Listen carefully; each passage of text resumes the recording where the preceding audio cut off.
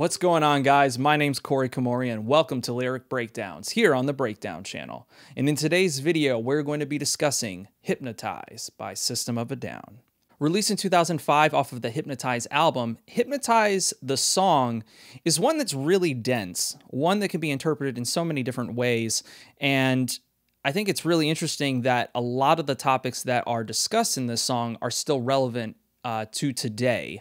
It's no secret that this song was written during the George W. Bush era, and a lot of the things that were taking place then are still taking place now, so it makes sense why this song and its message is still relevant.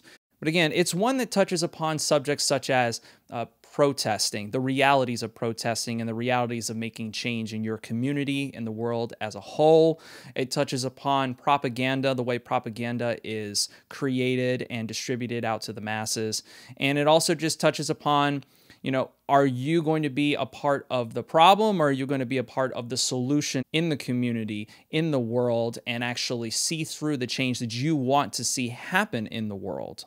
But since the song is so dense, let's jump right into it. We begin the song with the words, "Why don't you ask the kids at Tiananmen Square? Was fashion the reason why they were there? They disguise it, hypnotize it, television made you buy it. I'm just sitting in my car and waiting for my..."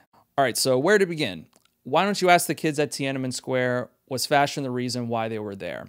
So it's widely known that the protests that took place in Tiananmen Square were to combat the effects of communism in China. And it was an awful display of brutality where the government went and just wiped out these protesters. And there's that famous picture of the man standing in front of the tank as it's about to basically run him over.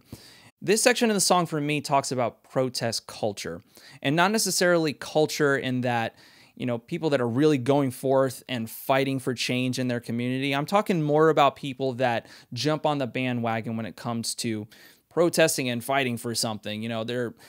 These are people that 1 minute, at least in today's society, they'll be walking around taking pictures of, look at me, I'm at this rally, look at me, I'm doing this stuff, I'm making changes, yada, yada, yada. And then literally the next day, they're not continuing that fight. They just go back to their everyday existence and things go back to the status quo.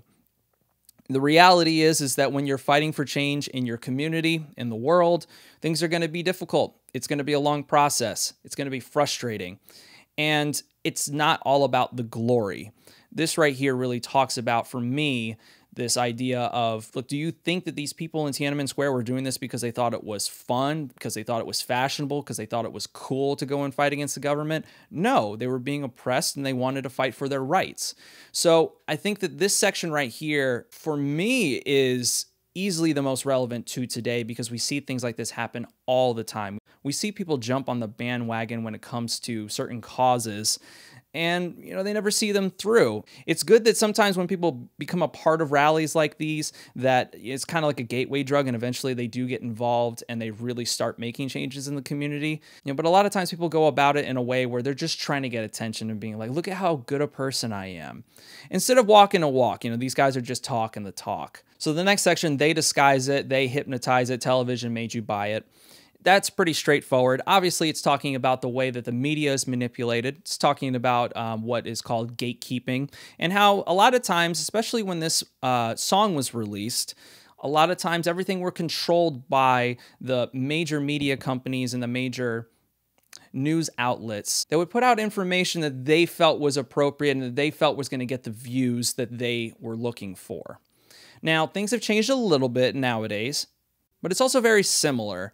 You definitely have a lot of clickbait culture now. You have a whole lot of fake news and misinformation that's put out there. You have a lot of things that are just trying to manipulate and pull people in so many different directions. And if anything else, I think it's more difficult nowadays to tell what's real and what's not real than it was in 2005.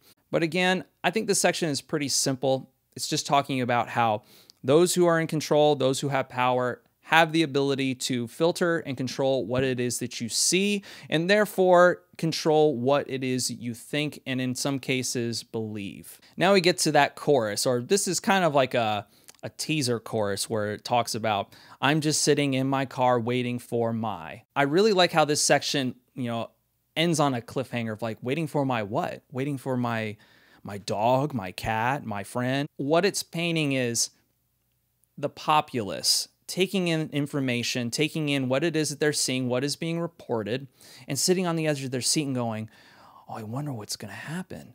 Oh, I need to sit here and I need to be polite and in control, and I need to listen to whatever it is they're telling me, because, they're not going to lead me astray. Now, I'm not one of those people that is saying like all news outlets are bad and, they're all trying to manipulate you. Absolutely not. There are great news outlets out there. There are great journalists that are putting things out there. I think NPR, for instance, is a great source of information.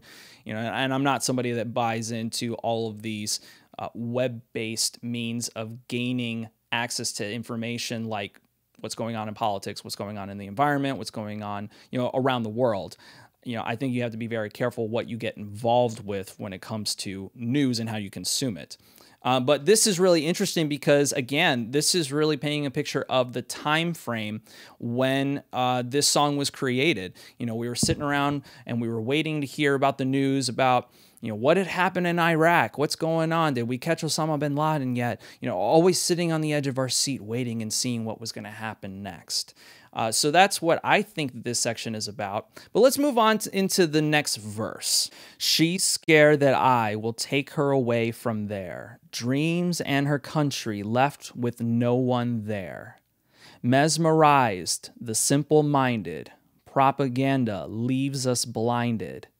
This section right here really seems to be an extension of that pre-chorus or that teaser chorus. For me, it really seems to be talking about this idea that if we were to take control, or if a populace was able to take control of their country, become a part of the political process, then those that are trying to manipulate that populace, their power would be stripped away from them. They would become powerless, and they fear that more than anything else.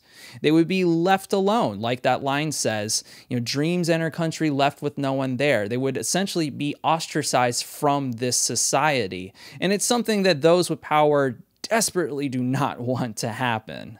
The line mesmerized the simple-minded, propaganda leaves us blinded. Again, I think it's just reiterating what that first section was talking about, and how, in order to get things done, a lot of people in power are going to do whatever they can to manipulate folks so that they can maintain that power and control. And then we get to the chorus. I'm just sitting in my car and waiting for my girl. I absolutely love this chorus. Really what this chorus is talking about, it's really describing that we as a country, we as a people are just sitting back and we're hoping that things change. But we're not actually being a part of the process of change and really putting our money where our mouth is. We're just sitting back, we're consuming things, and we're hoping that things get better along the way. But unfortunately, that's not how change occurs. A lot of times we have to get down and dirty, and we have to roll up our sleeves, as cheesy as that sounds, and we have to get down to business, and we actually have to be a part of the process of change, whether it's from a political perspective, a social, economic perspective. There's so many aspects in our society that we can get involved in and become a part of the process that is change, positive change for everyone, so that everyone in our society can thrive.